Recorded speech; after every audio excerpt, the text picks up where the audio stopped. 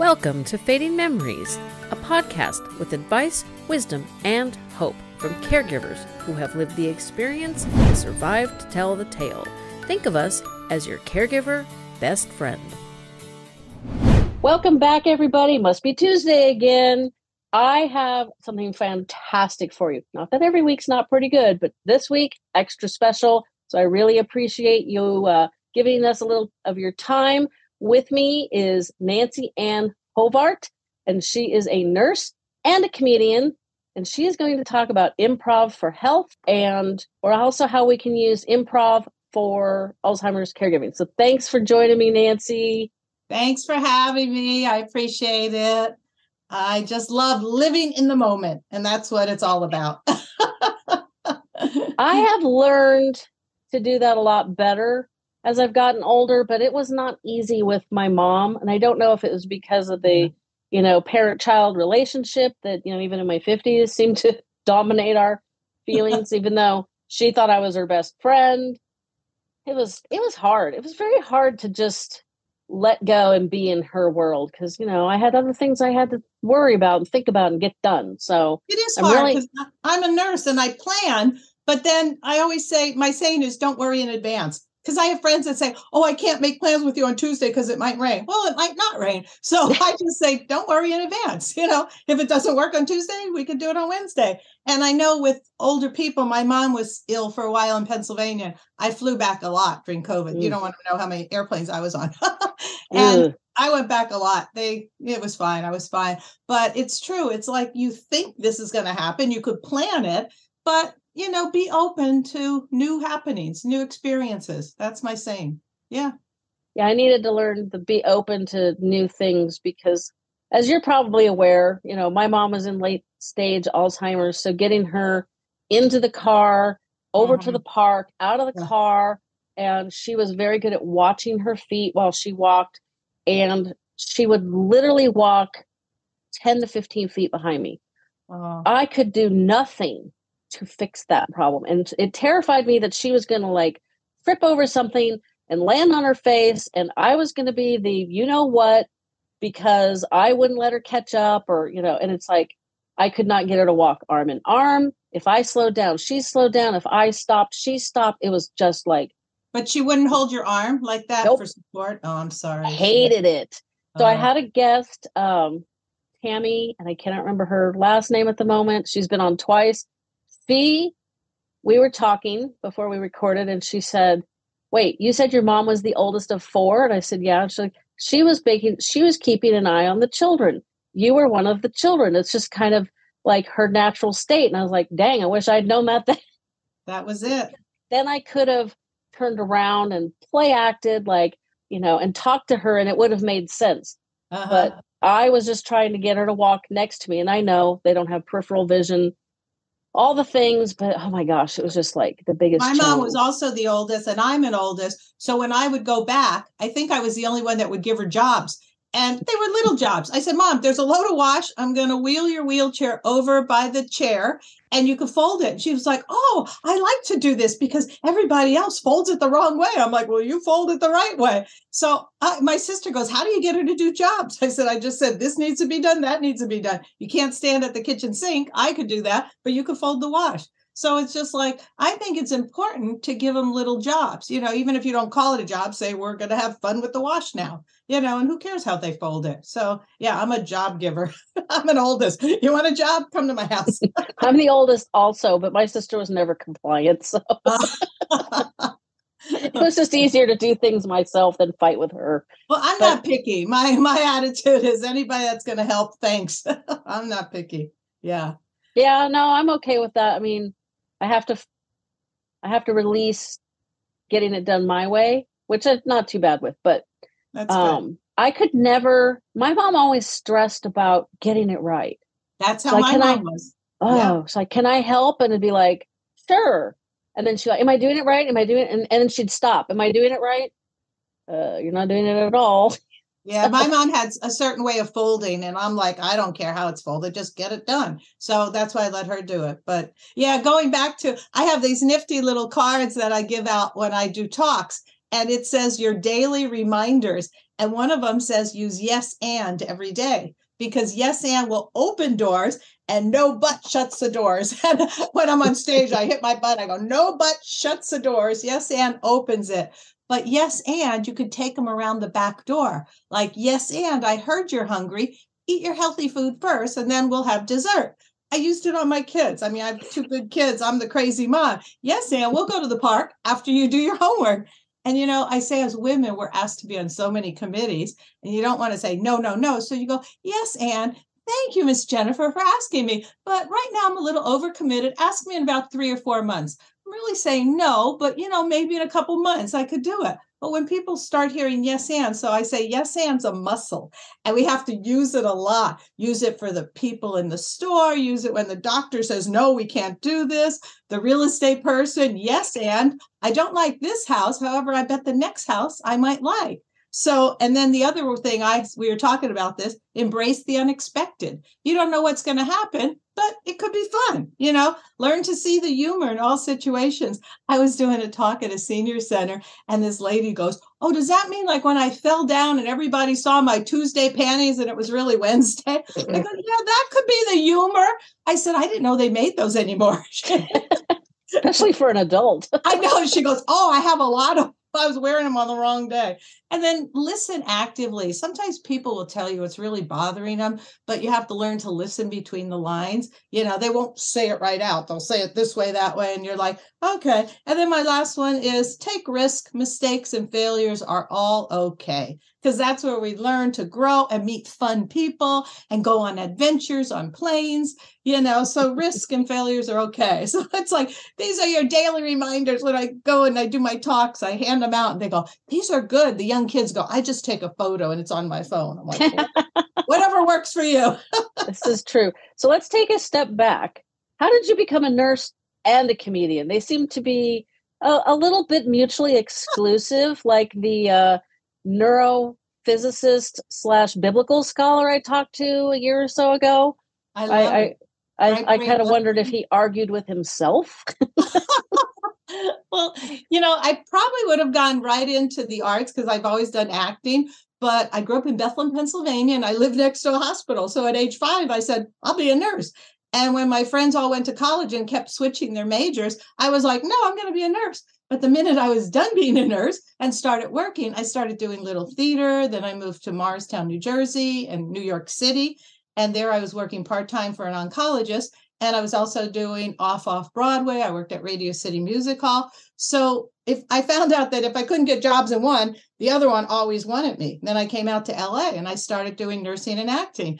And I was working at UCLA on the cardiac floor. And that's when I realized the connection between the brain and the heart and all the emotions. And I was also doing nursing and acting. And I worked as an actor on Days of Our Lives. And then they said to me, would you be our baby nurse? I'm like, yeah, what's a baby nurse? Well, the law does protect these kids that work in the industry, and they have to have a real nurse on the set. So I'm an advocate for the baby. So these crazy moms that get their kids in acting, I'm there to watch their kids and make sure that nothing's dangerous. I could bark out orders like that cord is dangerous. I have to carry the baby over that. And would you move that? And so, it's fine. So I still do nursing and acting. I still keep up my nursing license. I don't work at hospitals anymore. But I think it's also, they're finding that people who do improvisation in the medical field can think fast on their feet. And, think of emergency people and doctors, how you're always pivoting. My kid who's now 30, thank God, he was hit by a SUV when he was 10. Oof. And I went to the site and his bike was here, his helmet was there, his shoes were there. And I looked at my neighbor and I said, Judy, I'm going to the hospital. I need your sweater. She's like, here, take it. And I know hospitals are cold. She goes, how'd you think of that? He said, I just knew I was going along in that ambulance. And then 3 days later, I gave her sweater back. So it's like, I think the idea in medicine, you have to be able to pivot. And I saw that, also in acting. And then I did a lot of reading and research. And in our brain, we have telomeres. And those are the protective end caps. They're equal to, at the end of your shoelace, you have aglets, those plastic things. And people think as you age, you have to, the aglets, the telomeres will fray, but not necessarily. We can do 7 things to bring them back together. And the 7 things I'm going to say are exercise. We know that. Proper sleep. This is hard because people don't like to sleep, and we should get at least 6, maybe 7 or 8 hours. But guess when the best sleep for your brain is? Between 10 p.m. and 2 a.m. Now, that doesn't mean you slide in the covers at 1:45 and go, "Ooh, I made it." So I'm a comic. Sometimes I'm out late. But if I'm home, I do try to wind down at 9:30, 10 o'clock, because 10 to 2 is your best sleep. And, inflammation, brain exercises, socialization. I have a lot of friends that we go walking, playing games, nutrition, and get your medical conditions under control and control your stress. That will help you live to 105 and beyond. That's our plan. Yep. Yeah, as my listeners know, my paternal grandmother lived to 103, so that's my goal. So 3-ish months shy of 47 years, which sometimes I think, geez, that's a long time. I've already been around quite a bit. Good. Around another 47 years, I don't know what I'll do with myself, but I'm sure I'll find some things because, I swear I should be a Gemini. I'm a Scorpio, but it's like, my husband's Gemini. Yeah. My sister and my dad, Geminis. There's a reason we call them sign of the schizophrenic. I'm sorry. Sign of the twins. Anywho, not the easiest people to live with sometimes. Well, he says that about me. I'm an Aries, so. Okay. Scorpios can be a little passionate, which means fiery, which, we can get a little passionate sometimes with how we feel about things. Yeah. So all of us are challenging to live with sometimes. But I think I just lost my train of thought. I hate it when that happens. I like my home base, but I like to do new and different things and then come back and regroup. Mm-hmm. So I was in DC in March, Washington, DC, flew out by myself, basically had 3 days, 2.5 days before I was doing my congressional stuff with the Alzheimer's Association. And I was like, I haven't been to DC before, making the most of this trip. And so I just went everywhere and anywhere I could manage, including, so we were talking about pivoting. Mm-hmm. The day I flew home, I was like, the one thing I haven't done yet is seen the inside of the Capitol building. So I went and I managed to get on a tour by sneaking into the front of the line. That's the way to do it. It was kind of a loose interpretation of a line. So that was fine. It's not like I prevented other people from coming in. So I wasn't too horrible. Basically then had to take the train and walk a mile to the hotel, walk a mile back to the train, get on the train and go to the airport. Got to the airport. So I was in boarding group number 1. When I got to the airport, it was boarding group number 4. And I was like, perfect. Didn't have to wait. Wow. Yeah. But I was watching my watch and I was like, this is the only flight out of this airport to California. So you're going to make it. I'm not going to miss this flight because I do not want to sleep in the airport. No, but that's what it is, being open to new situations. And then at the end, when it's over, sure, it's a little tense, but I just got back from Rome. I went with 5 gals to Rome. I've never been there. And I have a friend who is a media Catholic nun. She reviews films. She does documentaries. And she said, come over. And then they interviewed me on Vatican Radio. So I don't know when that's going to air. So it was a trip of a lifetime. We just ran around like crazy every day. We did 5-6 miles climbing those steps. Some days I was like, I don't know if I could do this. And my friends are like, yeah, you could. It was 5 gals. And we were only there for 5 or 6 days. So I would go back. It just kind of came up fast. And we said, okay, we'll come. And I picked March because our friend said once April and May comes, it gets more crowded, more expensive, hot. And March was beautiful. I mean, it called for rain, but guess what? Unlike California, no rain. Yeah, we did. Let's see. I think we had just a little bit of fat drizzle. I mean, it was more annoying than actually wet on Friday the 18th. But DC can get cold if the drizzle is cold drizzle. Yeah. Yeah. No, we had one really cold, bitterly cold day that it was cold, and then the wind came through, and it was like, ugh. I'm not sure the 500-foot depth of snow and the constant rain is I think that might be better today. So Our that was the weather only. was somewhere between the 40s and the 60s, and I took a ski jacket. One day I had to take it off. One day I put the hood up. I think it's raining. My friend goes, no, that's drizzle. But I mean, we really had beautiful weather the whole time we were there. So it was a trip of a lifetime. And I have to blink and go, was I really there? And then I look at my phone. Yep, you were there. Yeah, I know. It's like I'm back again doing my same stuff.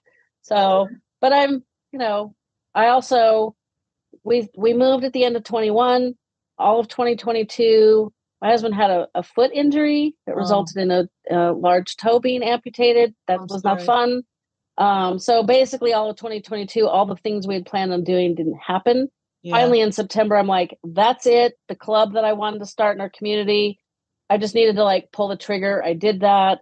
Good. So we're getting out there. We're meeting more people, doing more things. So yeah, I'm going to Arizona next month with AATH. It stands for Association for Applied Therapeutic Humor People. So a lot of them are psychologists, psychiatrists, and they bring humor into the hospitals, into nursing homes. And so it's Arizona. I'm going to drive. It's only 5-6 hours away. So I'm looking forward to that trip in April. Well, it'll be hot. Well, I like hot. Yeah, that's true. I've been to spring training twice. The first year it was like, holy crap, it was 90 degrees in March. Wow. So my body was like, what the heck? And then the next year, it wasn't quite that hot. I think the first year was like 90, 95. Oh. And the next year was like 80, 85. Okay, so not the winter clothes I took to Rome. I'll bring my sleeveless stuff. Oh, goody. Oh, goody. Yeah, no, Arizona gets quite hot. So, I mean, it gets some chilly times, but you were talking about, this convention you're going to with basically funny medical people, because I can't remember the acronym. It is. It's funny medical people. They do say laughter is the best medicine. And you really do feel good after a nice big laugh. So, it's so important to get out of your brain and just laugh. And I'm going to tell you something else that I like to share, how emotions harm your body. And we all know people that hang on to anger. Anger will weaken your liver. Grief weakens your lungs. Worry weakens your stomach. How many people have stomach issues? Stress weakens your heart and your brain. Fear weakens your kidney. But love will bring you peace and harmony. It strengthens your body and your mind. And laughter reduces stress.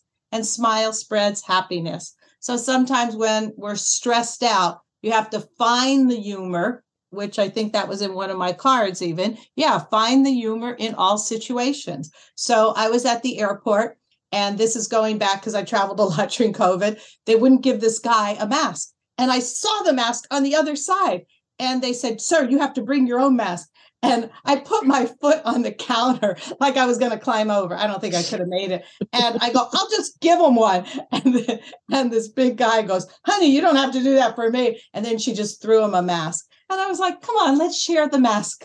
Let's make it here. Let's share the masks and not the COVID. Thank you. That's what it was like. They were right over there. So I put my foot up on the counter.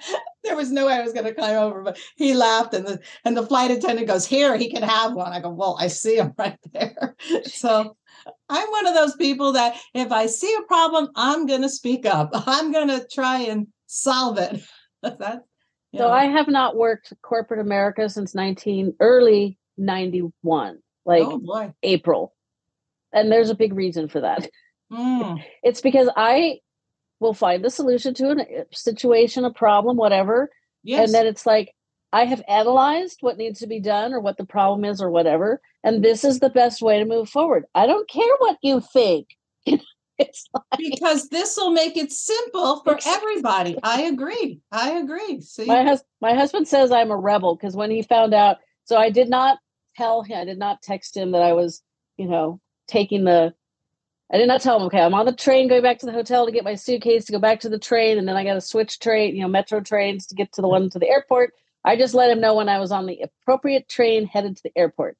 I did not tell him until I got back to California that I had been playing, all Russian those roulette steps involved. Yeah. Yeah. I'm like, I was watching the time. I was getting a little bit nervous, mostly because the train that I needed to Dulles was a little delayed for my comfort, but I got on the plane. No big deal. And I'd upgraded to first class so I could sleep on the way out. Oh, good for you. Yeah. And, so I was like the very first seat. So I'm like, Like, as long as I get on the airplane, I'm not even going to disturb anybody. I'm going to talk about when you say being a rebel. Sometimes it comes across as a rebel, but sometimes it's also good. When I travel, I go into the restrooms and I make a big deal when they're cleaning the toilets because that's a hard job. And I clap and I go, wow, these are shiny. I had a woman cry on my shoulders and goes, I've been doing this for 40 years. Nobody thanks me. And I said, well, I drink water, coffee, tea, and I really appreciate you. She goes, oh my gosh. It's like, so, and then I said this to one of my friends. I said, why don't you do that when you travel? She goes, well, what would she think of me? I go, first of all, she probably wouldn't see you again. And second of all, who cares what you think? So I just come from just get it out. There's a saying like if you miss somebody, call them. If you haven't heard from a friend, reach out to them. Don't overthink things. So when I was starting my business, I remember telling my dad, he goes, sounds like a lot of common sense to me. I grew up with a dad who owned his own hardware store in Bethlehem, Pennsylvania. I was the one that left. So I don't know the difference between a 3/4 inch and a 1/4 nut and bolt. So don't ask me that. I bring my husband a hammer. He goes, no, I asked for a screwdriver. I go, well, here's all the tools. But what I'm saying is he was very big on common sense. And that's sort of where I think the basis of my business comes from. Common sense is not so common. If you want to say something, and don't hold on to hurt, because that's how the anger and, all the grief and all the worry builds up in our bodies. So, the good Lord gave us 2 shoulders. Let it go, like the Disney song. Yeah. Don't go grab it back. I use little things in my talks like I'm on a train and this beautiful Jennifer steps on my toe with her high heels, but I don't say ouch. So she doesn't even know. Then I go over to this gal and I say, Jennifer's mean. She stepped on my toe. And then I remember this for months. All I had to do was say, ouch. You'd say, sorry. And we're friends. So it's kind of like if somebody hurts your feelings, whether it's physical or what they said, just say, ouch. Oh, I didn't mean it this way. I meant it that way. We all come from different backgrounds. And, people on the East Coast just blow and say it like it is. And some people hold it in and be polite. So it's just like, don't overthink things. That's what I'm finding out. I've learned through the years to stop overthinking things and, stressing about what if. Yes. Yeah. Don't do what ifs. No. Yeah. No. It's like, oh no, the sponsor just emailed me. Oh God, what is it going to say? Oh, they just want to know if I'm okay with the new ad for April. Oh, yeah, duh. That was done weeks ago. Yeah. I have a friend my friend's mom just turned 91 and she lives from this grateful point of view every time. She goes, I'm so grateful you came to visit me today. I'm so grateful you brought me candy. And I go, well, it's only a half a candy because I ate the other half. And she goes, that's okay. I don't need the other half. And, so it's like, just be in the moment, be grateful, and hopefully we'll all make it to 100 and beyond. Well, I learned a long time ago, probably, almost 20 years to find the gratitude and the things to appreciate every day. Because I have a tendency to run negative. Like, I'm like, I hate this thing. But I'm not a glass half empty kind of person because it just kind of depends on if you're thirsty or not. I hate that phrase, but that's how a lot of people used to see me. It's like, oh, geez, she's complaining again. No, I'm just making a statement. So I had to learn not to, like, I'm making a statement and they're hearing I'm complaining. So how do I adjust? And so I've learned that. And then I've also learned that I'm like, you know what, this is who I am, like it or go away.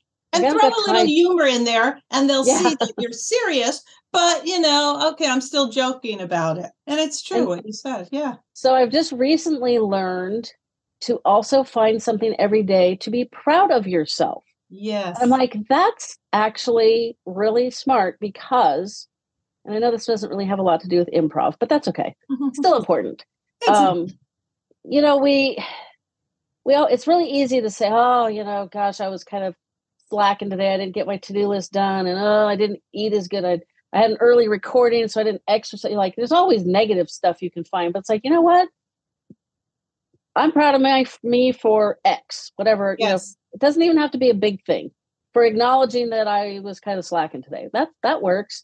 So you tie that in with gratitude and humor, you're going to have a great, great positive outlook and probably a really healthy heart and brain. It does help. Gratitude is so important. I have a saying that curiosity is generosity and generosity is curiosity. So when I travel and I'm curious about these people, they feel like I'm being generous with my time, which I probably am, but then I'm learning something from them. I mean, what took this woman 40 years to show up and clean toilets in the airport, and I always want to learn about them and talk to them. And, so it's it goes both ways. Yeah. Like you said, it's true. But so do you know the difference? A lot of people do and some don't, between comedy and improv, because I do stand up also. Well, comedy is more scripted, right? Comedy is passive. It's scripted. I tell a joke, you sit there, you laugh. Improv is interactive. When I do my improv sessions, I call on people, whether it's on Zoom, whether it's in person. I go around the room, Jennifer, quick, tell me an action word that begins with J, because that's your first name. And then I see all the people thinking, oh, I got to think of an action word, my first name. I go, sorry, I just changed it to last name. You can't prepare. So, and, this is has kept the brain young and going. And I use little analogies. Like I did go to Macy's recently and there was a problem with my bill. And I think the girl's name was Jennifer and she was a young whippersnapper and it said customer service. And she's like looking at her phone, goes, sorry, I can't help you. And I just stood there and I said, Jennifer, I'm going to go to the bathroom because I drink a lot of water, coffee, tea, and you're going to figure this out. Maybe you have to ask your supervisor, but I bet you might be a supervisor next week. And she goes, hardly. I hate this job. So I allowed 20 minutes because I knew it was going to take her a while. I came back and she goes, oh, we fixed your bill. I'm supposed to give you this. It's a $20 gift card. Oh, way to go, Jennifer. You're moving on up. And again, I was thinking, what if I was like 80 and she'd say, sorry, I can't help you. I would just go away and go, okay. So I kind of make people work a little. It's like, pull them out of their comfort zone and, okay, this is what's going to happen. This is how we're going to do it.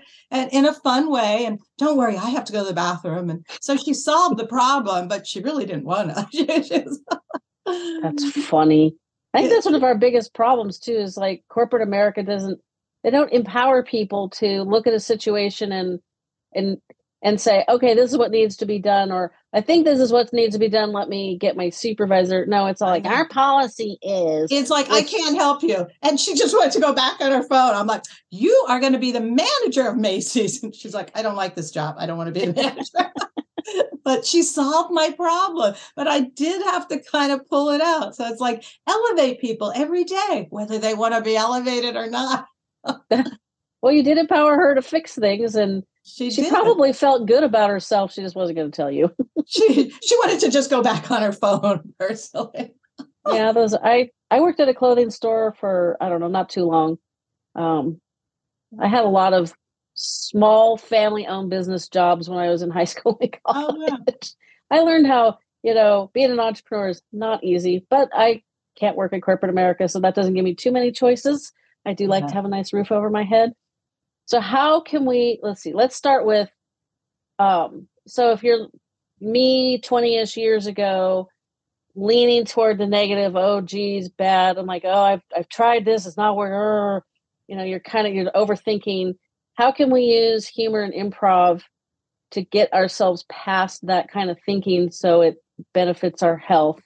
And then we'll go on to how we can use it for taking care of people with Alzheimer's. Yes. Okay. To get past that in that state, I actually spoke to some college students out here in Southern California at Chapman and also at Cal State Fullerton.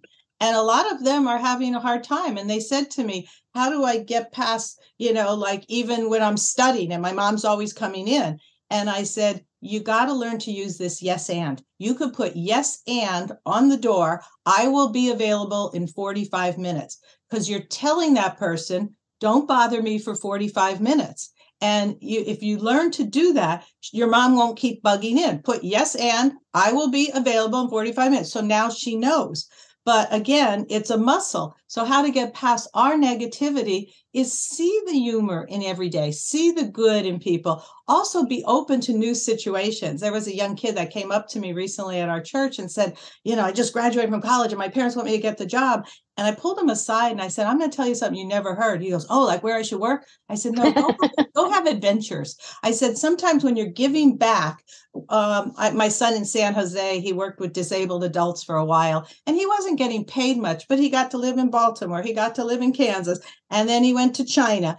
And I said, go have adventures. Sometimes you're not making a lot of money, but you're learning. I thought he was going to go into teaching because some of these jobs were teaching. Then he realized, no, that's not what I want to do, but I want to work with disabled adults. So that's what he's doing now on a corporate level. But it's kind of like you learn from your adventures. I mean, I probably would have gone right into acting and performing, but growing up in Pennsylvania, I said, I'll just be a nurse. And, and it really helped me in a lot of ways. And when you're on TV and movie sets, the more you could do. I do the medic stuff, I do the acting.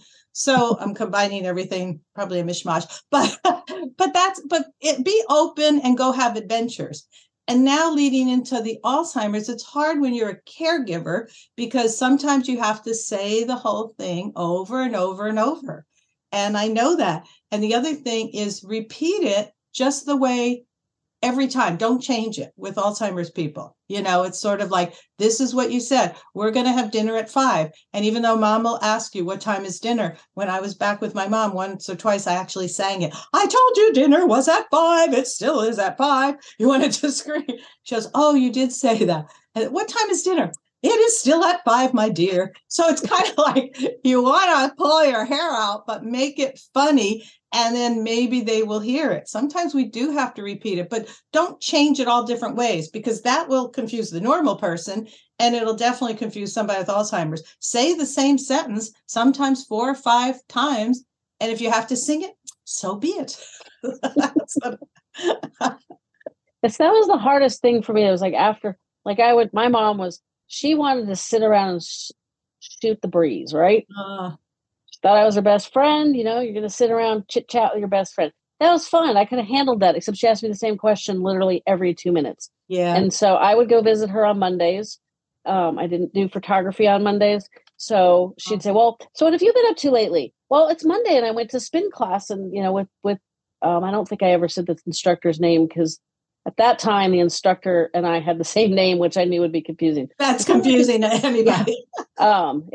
Yeah. And Jennifer's a pretty popular name. Or it used to be. Went to spin class. Yeah. Yeah. So I'm like, I went to the gym and did spin. Oh, okay. I'm not even sure she knew what spin was, but that's fine. And then she said, so what have you been up to lately? Oh, it's Monday. So I went to Rotary. Oh, okay. And I go, what have you been up to lately? Oh, it's Monday. So I went to Rotary and Nancy Ann talked about improv for your health. Oh, okay. And then the last one was always, it's Monday. So I came to visit you. And then I'd usually put them all together. And now I've been there for 20 minutes and I'm out of topics. And if you would ask her, or you'd say, well, it's Monday, so I decided to come visit you. Oh, that's nice. What have you been doing? Oh, the same old, same old. Now we're going to take a quick break for an ad. These ads help me continue to bring the show to you for free. When I learned that despite eating as healthy as possible, we can still have undernourished brains, I was frustrated. I also live in a farming community, so I'm aware that our food isn't grown as well as we need. Learning about neuroreserves, Relevate, and how it's formulated to fix this problem convinced me to give them a try. Now I know many of you are skeptical, as was I. However, I know it's working because of one simple change. My sweet tooth is gone. I didn't expect that, and it's not something other users have commented on, but here's some truth. My brain always wanted something sweet.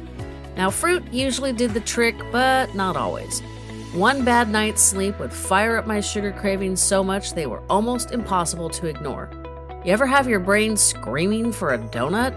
Well, for me, those days are gone. It's been about 6 months since I started taking the supplement, and I have no regrets. I believe in my results so much that I'm passing on my 15% discount to you.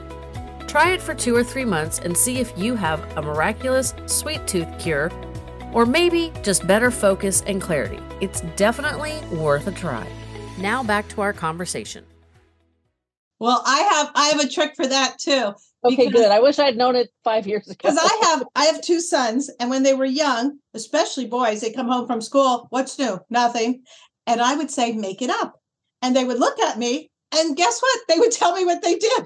So it's sort of like, and I told this to a friend recently. Yeah, they always say nothing. So I say, make it up. Oh, well, I did this in gym. I did this. I did that. See, so when you say make it up, there is something for them to tell you. And that was my saying for the boys. I wonder how my mom would have responded to that, because she always had this fear of doing things wrong, saying things wrong. She was Yeah. very kind of Well, buttoned up. Okay, let's play. So I'm you. So hi, Mom. It's Monday. What did you do today? Oh, you know, the same old, same old. Well, tell me what you did. I don't think I can remember. Well, make something up that you think you did. That might have been fun. That would be hard. What would she have said to that? Now, let's dig up your mom here. Yeah, for real. So, if she could, what would she have said? Because her short-term memory was completely gone. Yeah, she probably would have gone into the way past. She probably would have talked about something about the kids, because obviously she was a mother, she was a grandmother. I took care of the kids today. I did 3 loads of wash. Right.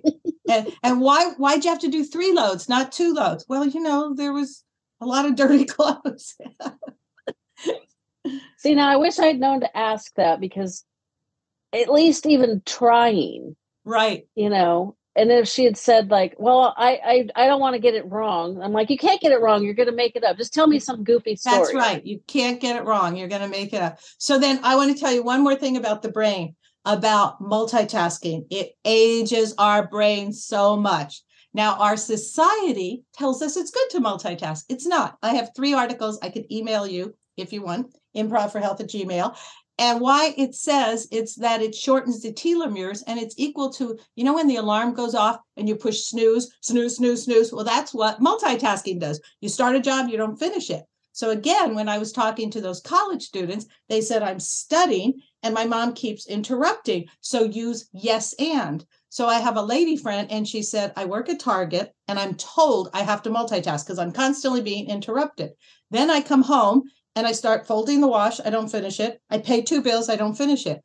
And I said, use yes and. So you're folding the wash. Somebody's calling you. Yes and, honey, husband, kid, whatever. I'll be down in a half hour. So you're acknowledging you heard them. Finish the bills. Finish the wash. But yes and really does help. But it's a muscle. So I told this friend who was working at Target, I said, turn around when you're leaving Target and do the fun elephant wave. Bye, multitask, and leave it there. Try not to take it into your daily life. You have to multitask at Target because they said, we're going to keep interrupting you. And it's like, she's constantly doing this and she's being interrupted, but try to leave it there. And our society, I don't talk on the phone when I drive. I get to places ridiculously early. And that's when I'll call my friends. They'll go, well, why didn't you answer the phone when you were driving? Because you have to pay attention the way everybody drives now. And I'm an hour early. Now I'll call you. I try not to multitask. I know sometimes we have to, but it's like, try not to do that. You are stop starting your brain, and this is going to shorten your telomeres. And then you'll be alive at 105, but you won't know you're 105. You'll think you're it's like you'll think you're 45. You'll think you're 45, but your body doesn't look so good for 45. Yeah. So I've worked from home since 2005, and I don't get a ton. Well, I get way less interruptions now because my cell phone is on, basically silence unknown callers. Mm-hmm. So I don't get any of that nonsense. Now the Apple Watch does thump when I get a push notification. Sometimes I'll look at my phone to see, is that something I'm going to want to look at later? If not, I clear that away. So that's a distraction. But sometimes it's like, no, I'm in the middle of this. I'm not going to pay attention to whatever push notification just came in. So it kind of depends on what I'm doing. But good for you, Jennifer. Yeah. And the other thing, you mentioned phones. People don't know you could put your phone to sleep. I put my phone to sleep at 9. It doesn't mean I'm asleep at 9 and it wakes up at 6 or 7. So people go, well, what about like if your kids call? You could star those people. There's a way to star that if my son in San Jose or Texas or my mom was still starred until recently, but I guess she's not going to call me from heaven, but I have like a few people that are starred and they will come through. A lot of people don't know that about how the phones work. Ask young kids out there and they'll help you, but it's like your phone will still ring. And the other thing, I was traveling recently and I said to my friend, it's asleep. And she goes, well, what about the alarm? The alarm will still go off at that certain time. Make your phone work for you. I have 3 friends that I call my high maintenance friends. Whatever they call, there's a disaster. So I gave them all the same ring. It's like, oh, it's one of them. Do I want to pick up or not? So it's like, make your phone work for you. I have a different ring for a cousin, for a friend. Yeah. I'm going to have to approach some young person because my phone hates my husband. I do not get a notification if he texts me. Wow. No, very annoying. Do you have him on your? Yeah, do you have him on your emergency contact? Should be. I'll double check when we're done here. Right now, it's on Do Not Disturb. He should be starved. Yeah, he should be starved. Yeah, he is a favorite. Yeah, and I thought about maybe I'll try this when we're done. Backing up the phone to the computer, and then resetting it, and then going back to everything I have now. And see if that fixes it. But that's a real pain in the rump. So I think just check to make sure he's starred as, one of your favorites, because it should go through, because that's what I have a few. Yeah, no, there's him and my daughter right at the top of the text messages. So it should be him. So I don't know. I was mad at him one night, so I blocked him. Maybe. And I unblocked him. So yeah, he was being annoying. So maybe he's still blocked and you don't know. They come through, but it's like you don't get it, like it doesn't buzz my watch, it doesn't make the computer, my phone's on silent all the time, but like the computer doesn't make its little noise. I think you got to ask a young person about that, because there are a lot of people that, make your phone work for you. My phone goes on silent when I'm driving, and then people get a notification. I am driving, I will call you back, so it's like we have these devices. Don't become a slave to them. Let them become, we should be in control of them. Yeah, we definitely don't need to be slaves to little, iPhones and Androids and stuff. It's not necessarily the best for us. A lot of distractions, a lot of bad news can come through. Right. Just like block them as much as that as you can. I've watched, because my husband's a realtor, and sometimes when he's driving and he has to take a call, it's like, can I please get out of the car?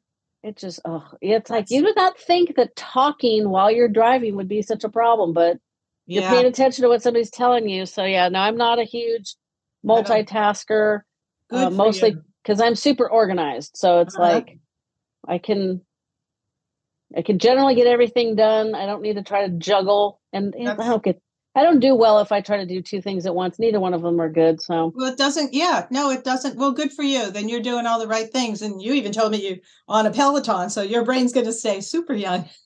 I hope so. Well, I started working out in 2009 to lose weight so I didn't get the diabetes that was on my dad's side of the family. And then in the intervening years, I've learned that was also really good for my brain. Yes, it is. I'm not sure if you knew. So my mom had Alzheimer's for 20 years. Her mom had vascular dementia. My maternal great-grandmother also had dementia. So this is not a good family history. Mm-hmm. So apparently avoiding diabetes is also helping me avoid dementia. So that's good. Right. And I do a lot of walking too, so that really helps too. Yeah, definitely.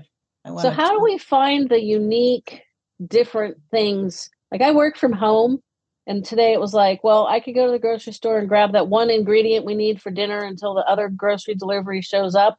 I said, but when I leave the house, that I'm going to want to go to the senior center and drop off the supplies for the class that I'm going to start teaching in April. And then I'm going to want to drop off the tile sample. Like there's going to be all these errands and I don't have time for all that. So I'll go tomorrow. Go tomorrow. And also it was raining today where you are, so you don't have to. Yeah. Yeah. I think it's still pouring, but it's like, so my days are not that different because I'm home all the time. Mm-hmm. And right now I don't want to go outside because it's nasty. No. But when I go out and do errands, I'm like, I always do go to 4 or 5 places. I did that even before the gas went up. That was something my mom taught me. It's like, make a phone call, see if they have that product that you want. I try not to do errands willy-nilly. I like do at least 5 or 6 right in a row. Well, where I live, so it's about 5 or 6 miles down the highway just to get to a old and tired Target. Oh, wow. And, so it's like, so one day, so I have a club in my community where we get together, we make handmade cards. That's the hobby that I chose during the pandemic. It's nice. Does not take a lot of artistic ability. Does not clutter up your house because have canvases and all this. You just got little pieces of paper.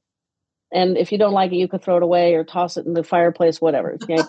Pretty, for the most part, it's really easy to undislike which is not and very. People get homemade cards from you. That's special. Yeah. Yeah, my neighbors loved it because I had so many. I'm like, I need Aw. about 500 friends because I just sit down and start creating, and the next thing you know, it's like, well, now I have 60 birthday cards and like 5 friends. Okay. So You're stocked up for a while. yeah, so the neighbors got an entire year's worth of cards. So every holiday, sympathy. Wow. I didn't do Christmas because that's more personal for people, so they can do their own Christmas stuff. But I needed some more card stock for the group. So I got in my car. I drove to the Michaels. That's the closest one here. Sure. It's not as nice as the one that's 45 minutes away. So I drove to Michaels, got the card stock, did not shop around, drove home. I was gone for an hour. I'm like, I can't do this. So how do we, if we're, I don't want to say stuck at home, but if our life is based at home, like, during COVID, or for those of us that are working from home or taking care of somebody and are at home all the time, how do we shake up our days so, Monday is different from Tuesday, blah, blah, blah, without just doing a different Peloton class and eating a different breakfast? Okay, so when you do your errands, I would not get in my car for one place. I mean, I know you had to go down the mountain and all that. So make up a list. Like, since I'm going down the mountain and I'm doing this and I'm doing that, that day you could go to the grocery store and get, your different items. You could go to Target. You could go to Michael's. I wouldn't. And if it's a rainy day and you could change it, you want it to go on a Tuesday, go on a Wednesday, because hopefully it won't be raining. I mean, I only go out if I'm doing at least 3 or 4 things. I did that before, and now with the price of gas, and our time is valuable. And being self-employed, our time is valuable. We have to spend time getting back to people and computer and this and that. So treat, as you've been treating your life like a job, and that's what it is. So don't take like one errand and then that's going to suck up a big part of your day. I wouldn't do that. But, if you really needed it bad, that's what I'm saying. Yeah. Don't do that. Yeah, that was kind of eye-opening. I'm like, dang. Was because I didn't have a lot of time. So I was like, so that's why I didn't browse around Michael's, because it's like, now I got to get back and do whatever it was I needed to do. So it's like, ugh. But speaking about it now, you won't do that again. I know. No, I try not to, but it's like, it's hard because the good shopping is literally a 45-minute drive. It's so, it's like, yeah, I don't live in the boondocks. Like you sound like you. I don't live in the boondocks. I just drive to Ralph's or Target, or it's pretty close. But I still. Well, we got a brand new Target coming. So today is March 28th. I think it's supposed to open April 12th. Okay. So the one that's closest to me, I think these are about the same distance apart. The new one's probably a little further. The one that's closest to me is old and tired and small, and it's like if you don't get that Target euphoria. Yeah, well. I haven't been there in forever. So the new one will be great. And my husband will probably go all the time because he goes up to Grass Valley for his barber and his gym. And like he does almost all the errands up there because he's already up there for the gym and the barber. So I'll stop at the grocery store. Well, now I'll stop at Target. And that's how he does things. But if we're not doing errands, we're home taking care of a loved one. Or like me, you're home with the DOG who is sleeping on the couch as usual.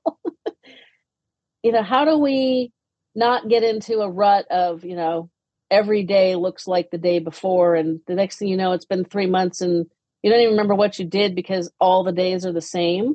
How do we? I think have special things that you look forward to. If it's not every day. I'm in a couple of women's groups. GSFP stands for Global Society for Female Entrepreneurs. And we have a lot of meetings. So on a meeting day, I'll try and leave like 2 hours early, even though I don't need that. And then I'll do my errands before. I look forward to my meeting days. I look forward to, seeing friends. If I'm going out to lunch, I make sure I'm doing 3 or 4 things that day. Because there are days when I actually do like to stay home. My neighbors think I never stay home. But it's like kind of arrange your schedule, and look forward to 1 or 2 things, whether it's DC. I just went to Italy. I'm going to Atlanta, Arizona and Atlanta. But I have a question about your finding memories. How did you pick that? I love that.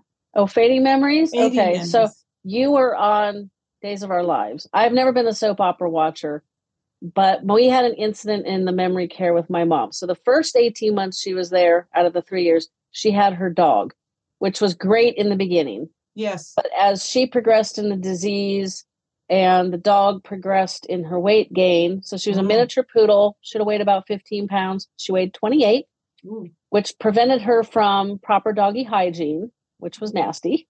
That's enough said there. And there was the med techs. So the executive director called me and he said, we have a little bit of an issue. We're trying to figure out how to solve it. So the residents in the memory care, many of the older ladies, were storing half their food to give to the dog. Oh no, that poor dog. Oh yeah, the dog. Oh, and the prior to moving to memory care, all the dog had to do was bat her brown eyes at my mom, and my mom would give her a treat. When maybe, a little snuggle or a little petting would have sufficed. It would have definitely been better for her weight. So we had come to the conclusion that during meals, the dog would be in my mom's room. The med techs would feed the dog morning and evening. I bought a new bowl. I bought a proper size scoop so that they didn't even have to think about, fill the scoop up, plop it in the dish. I had low calorie dog food being delivered to the memory care, the community. Good for you. The dog did not care about our plans. I don't know if you've ever heard a dog howl and scream, but this dog howled and screamed. Wow. And so the residents would be like, oh no, the poor dog. And, you can't argue and get crossways with somebody with memory issues and an older adult because, you're teetering on the very fine line of elder abuse.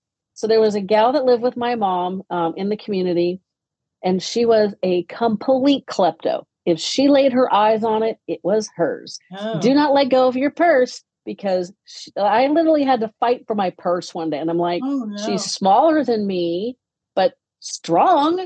But and I was like, how do I get my purse away from this woman?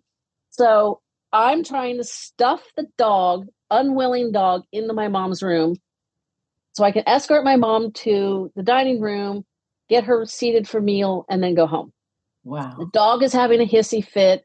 Madam Klepto had locked eyes on the dog and was not happy with me because I was taking the dog away from her. She grabs my mom's forearm and said something to my mom. And all I heard, because my back was to them, as I literally tried to shove 30-pound poodle into my mom's room. If you touch me one more time, I'm going to knock your block off. And I thought, oh my God. So I immediately abandoned the dog project, shoved my mom out the door that she was standing next to into the courtyard. She was so angry, she was shaking. And here's where dementia was my friend. I just kept saying, oh, it's so terrible that, and I can't remember what this gal's name was. It's so terrible that Jennifer has, her mind is so bad that, she thinks Misty's her dog. And it's just so sad that her mind is so bad. And just kept repeating it over and over. Mm-hmm. And after about 3 or 4 minutes, my mom looked in the window and went, I think they're having dinner. I was like, oh, thank God. And it just went. So, because I was afraid that she literally smacked this woman. You did the right thing. Saying, that's what I was telling you earlier about, say the same sentence, So I posted this story on my Facebook page, and a past photography client of mine said, you should write a book. And I said, I am considering it after Mom's gone. And I think I'm going to call it As the Memory Fades, which for anybody who's watched soap operas, that's kind of a little play on, what is it? As the Wheel Turns. What is that soap opera? There was As the World. As the World Turns. So As the Memory Fades. Well, podcast art is so small that's way too many words. Yes, so I had to shorten As the Memory Fades to Fading. Fading Memories. Oh, I could almost see from Days of Our Lives the time, the sand, like the sands of, I met McDonald Carey a couple times before he passed away, and I think it's still his voice that talks about that. Oh, wow. That's kind of cool. So that's how we came up with that. And, when I started the podcast, there was only one other one. And now there've been some that have popped on, during COVID. And then I'm assuming that their person has passed. So they've stopped making the podcast. I have nothing else to do. Good for you for keeping it up. It's so important. It's so important. I get to talk to so many really interesting people, and like yourself, and I'm still learning. Like, you've given me tips that I wish I'd known when my mom was still here. So that makes me confident that if I'm learning new things, the listeners are learning new things. And I'm just amazed that we can keep talking on the same topic, caregiving. And it changes, Yeah.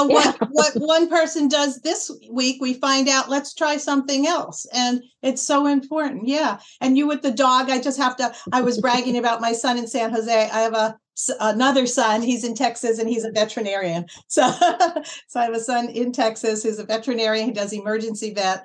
And I was afraid of dogs growing up, but we did get a little dachshund and we nourished him for 15 and a half years. He passed away. It's okay. And he would howl. So when you talk about howling dogs, Cosmo would howl, and he was a little dachshund, but boy, he knew his mind the same way. Yeah, we've had 6 Goldens. Unfortunately, 3 have passed from cancer. Number 5 is still with us. The 6th one passed away February 27th of this year. He wasn't even quite 6, so that was kind of hard. But, it's kind of the risk you take with Goldens. But it just amazes me. Like, we've had 3 of each gender, and the girls are always sassy, but it's amazing they're sassy in their own way. Like, the boys were all kind of different, but really loving in there. It's like, it just blows my mind. Cosmo was more loving to me. And then, if the guys would come over, it was like, he would protect me. But he was a little boy, dachshund, purebred, that lasted 15 and a half years. So the smaller dogs, bigger dogs don't have bigger hearts comparatively to a smaller dog. Yes. That's why bigger dogs don't live as long. I just saw a video. They don't live as long, and they get cancer more. That's what else my son said too. They do. Oh, well, I grew up with poodles. I would kill to have a standard poodle, but standard poodles have basically hair. Lots of hair. And I don't want to pay more for the poodle's hair appointment every 6 weeks that I pay for mine. I mean, $50 That's why bucks we got a dachshund. Get a dachshund. They last forever. And we got the short hair. So if you find hair around, it just looks like little eyebrows. So, we hardly had any hair around it. That's why. Yeah, my husband I would get a golden doodle, but it looks like a mutt. The tail doesn't look right. Like, they don't dock poodle tails like they used to, which is probably a good thing. But I have a poodle aesthetic, burned into my brain. Yeah. And so I have yet to see a doodle that doesn't look like a mutt, which mutts are cute, not going to lie. But, I'm a little biased, so I don't know. We're sticking to one. Luna is, she does not care what we're doing as long as we all do it together. She loves to take adventures. She loves to go on the paddleboard. She loves to go for walks. She'd probably go bike riding with me if that was a thing we could do. I am not taking the 70-pound dog on my bike. No, you cannot think about too many hills. She loves. What happened to your mom's dog? Since we were talking about the dog, and how did it all end? What happened? That's true. Leave everybody hanging. I want to know. So after 18 months of living in the community, they renovated the entire community, the assisted living, the memory care. They started on the assisted living, which was 2 stories. And one day, the executive director, we had a very great relationship. He was on the show at least once. And he was on the show twice. Okay. And pretty sure it was twice. Anyway, he makes it a point to find me when I'm visiting mom. So he had like an alert on his phone. She's usually here on Monday afternoons from 2 to whatever. So he went and in. He comes in and he goes, well, we're renovating, right? And I'm thinking, yes, you put all the dumpsters in the 10 parking spots for the memory care. I think I'm aware, but I avoided the snarky response. And I said, yeah, no. So kind of excited to see how it's going to come up. And he goes, well, we're going to be getting new carpet in the memory care. I'm like, okay. So what you're asking me is to rehome the dog. Well, no, I'm not really saying that. And I'm like, okay, but that's what you'd like me to do. That man beat around the bush so hard. I had a very hard time not laughing at him because, he obviously had to deal with the 300 residents and the residents' families and all the staff. I'm sure that man did not get paid nearly enough money, despite the exorbitant bill we paid. Yeah. And I don't know if you had a purebred dachshund. Yes. You got it from a breeder? Yes, we did. Our neighbors. And it happened by default because I was always afraid of dogs. And I said, I wonder if all the dogs are claimed. And my son said, I can't believe you asked that. And then I saw him when he was born. He was the size of your hand. I'm like, how could I be afraid of that? So yeah, we got it. I don't know if you guys had a contract, but generally contracts with breeders the dog is co-owned between you and the breeder. Oh, no, they didn't do that. They just Okay. It's pretty common because they put a lot of work into keeping the, like the boy dog that loved me tremendously, that he would sleep under my chair and get kicked in the head all the time. He was supposed to be a show dog. They let us have him. They kept his brother. They actually cryo-freezed his sperm. That is how much of a champion the brother was. And they look like twins. So, wow. Ours was a purebred. He was a purebred dachshund. Yeah. So that's when we learned, because like my husband being former banker and a real estate agent, he likes to read contracts and owner's manuals. But I don't do any of that crap. Sometimes I have to force myself to at least skim contracts or I give it to him. Like, here, you read I can relate. I don't like to. Yeah, it's like, I don't understand this gobbledygook. And I'm like, just make sure I'm not getting myself in anything in trouble. So he was like, I never knew this, but we, like, the breeder we got the 2 of our 6 dogs from, like, she still owns the dog. Like, we co-own it. He was actually a little offended. I'm like, well, there's a reason for it. It's a little weird, but they put a lot of work into their DNA line, basically. Yeah, it's hard, right? It's hard work. Yeah, they don't want you to just go breed it with some, random dog on the street. So I called the breeder and I explained what was going on, and I said, so you co-own it, so I need you to take the dog back. Oh, and it took a little arm twisting, and I finally had to get a little crossways and I would not have done this. I'd already called Poodle Rescue, but I told her, if you don't confirm that you're taking this dog back by X date, because on Y date the carpet's going in and this dog pees all over the place, I'm taking her to the pound. So, oh boy, that's sad. Yeah. Yeah, no, I wasn't going to take her to the pound because she was older and way overweight. So the breeder took her back and sent her to Oregon with her grandkids on a ranch. Oh, so I'm assuming Misty got down to a decent weight and probably lived her golden years pretty happy. In Oregon on a ranch. Oh, that's interesting. She was pretty house pet spoiled. Wow. So I don't know how I don't know if she was, I would assume she was not an outside dog, because with a poodle, that's just asking for a constant mess of matted, dirty hair. That's right. Yeah. But my sister and I were at the point, we were like, I would bring mom and I would go visit. We would go to the park and watch kids. That's what we did. It made her happy, and it was the least amount of stress for me. So it worked.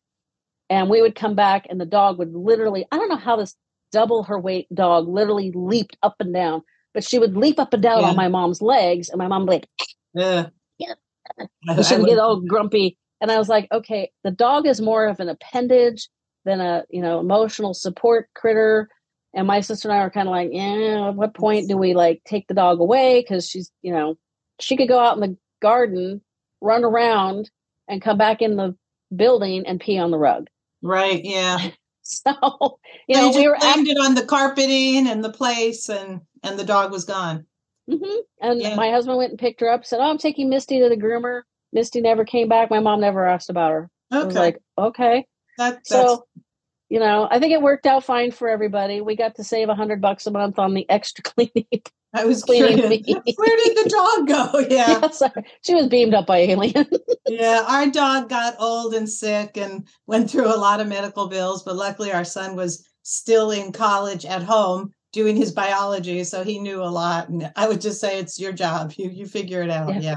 You deal with the dog. Yeah. We ended up at UC Davis's veterinary school with our younger one. And that's when we found out he had cancer that penetrated the liver and his lymph nodes. And that's sad. They were like, they're like, well, we could give him chemo, but he'd never leave the hospital. It's like, what's the point? No, that's sad. So we spent 3 weeks basically letting him do whatever he wanted. He got to play in the snow, and he didn't eat. That was the only sign something was wrong with him, is he was racing and running and playing, but he wasn't eating, which obviously is not a great sign. So one day my husband gave him a bite of leftover meatloaf. He gobbled that down like it was, I don't know, whatever, doggy nirvana. So my husband literally made him an entire meatloaf. That's fine. And did he live on that for a while? Yeah, and then it was like, well, I'm sick of this. So then we moved on to another food. Yeah. Yeah. And then he got that really fancy raw food that's like $15 a Oh, pound. we got some of that. Yeah. You had to go special store and buy that. We did that for a while. And yeah, when we knew Cosmo was at the end, Chris went to Kentucky Fried Chicken. I said, you can't feed him that. He goes, well, we're going to put him down today or tomorrow. And even that, he picked at the chicken, then he picked at the mashed potatoes, and he picked at the cookies. So anytime I see Kentucky Fried Chicken, he got him a kid's meal. I was like, oh, that was his last meal. Yeah. Yeah, and it's not like it was going to kill him. So No. yeah, nope, that's just our crazy life. Well, we covered everything from brain to dogs to people. We were travel. We were everywhere, Jennifer. Like, if you guys didn't get something out of this, well, I'm sorry. It was a fun conversation. I think they'll get a lot out of this. And remember, yes, and will open doors, but no but shuts the doors. So when you want to say no but, just go around the back corner and go, yes, and I heard you. Well, I like yes, and because, we've got a women's service organization, which if anybody's involved in those know that they have a tendency to be older adults. Yes. And so they kind of tend to, not that I'm super young, but, I got 47 years to go. So we're still good, middle-aged. Yeah. And, so they're like, I wanted to donate note cards to them that they could raffle off or, they had a person that was doing that. So I'm like, hey, I've got like an excess here. Do you want them? They're like, do you want to join? I'm like, no. And, how do you tell them no politely? And so I like I'm interested. However, I'm a little overcommitted. So the yes and would have been a lot easier than the avoid.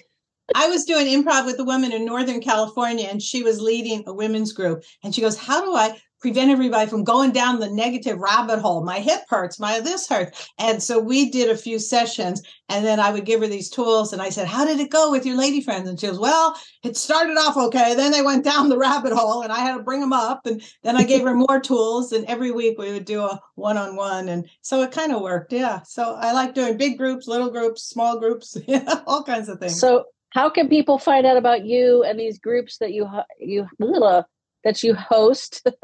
That they could email me at improvforhealth@gmail. I have a little website. It should be updated. It will be eventually.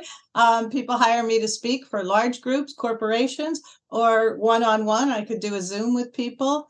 I just love sharing the tools of improvisation and enjoy your moments, people, because that's really all we got. I said it before COVID, and people are like, oh, now I get it. I have T-shirts that say enjoy your moments, so that's what it's all about. Just have fun. Don't overthink things. Yeah.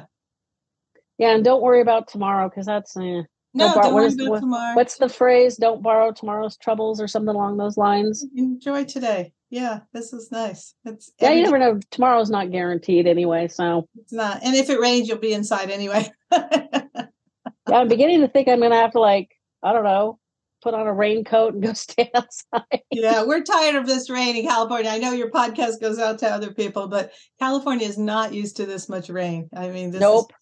No. When I was in DC, people were like, man, you guys are going through it. I'm like, I know. Because they'd be like, where are you headed back to? Soggy California. And they're like, oh man, it's like, I have a past guest that's in Vermont. She claims we've had more snow than Vermont, which makes my brain hurt. Oh, I think we have. That's why we'll be skiing in June or July, like we talked about. Yeah.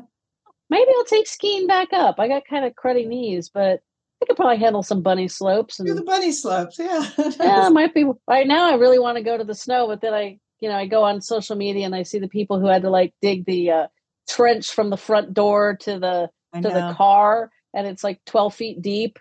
I'm like, no, thank you. I guess if you go to Tahoe and hunker down in a nice little cabin for a couple days, that sounds fun.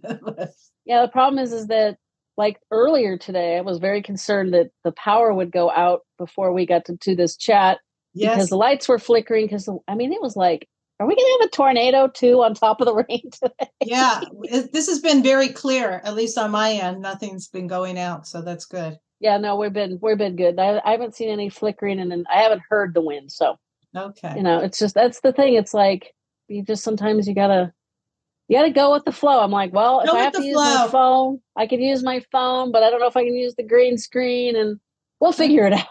We'll figure it out. Well, thank you so much for having me and finding me. You found me through Anthony? Is that what you said? Yeah, through Sage Stream. Yes. So I'll actually I'll put their link in there too, in case people want to check it out. They're, how would you describe Sage Stream? So it's artists and musicians that do performances online. Sage Streams brings people into senior centers. And I've been telling a lot of people, like, when they have the big screens, go and watch TV, but see Anthony's show. So I'm on there and I did comedy. It was kind of interesting because you didn't get the feedback. And he said, can you go a half hour? I said, sure, I'll tell some medical jokes. And then, he would have singers playing guitar and whatever. And it's a great idea what Anthony is coming up with. Yes. So we just need to get it out there and tell more people. Yes. Yeah, I've been like in the back of my head, quote, I need to find an improv person to have this conversation with. And one day I get an email from Anthony and I'm like, improv and nursing? Wait a minute, must contact. Like, I didn't even have to look. It came right into my inbox. And Anthony's from the East Coast and so am I. So we hit it off. Yeah.